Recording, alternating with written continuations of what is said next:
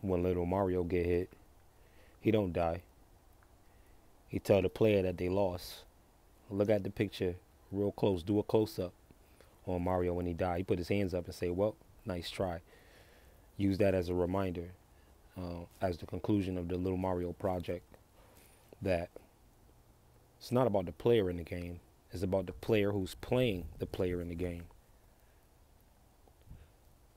As a nine, the inspirations, the stream of consciousness, it never stops. If I sleep, it never stops. If I'm up, it never stops.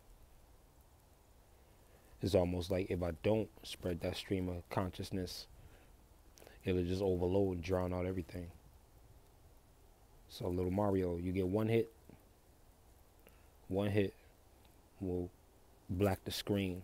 One hit, one success, one touch, one reach, and you'll be there. It's little Mario, Sega programming.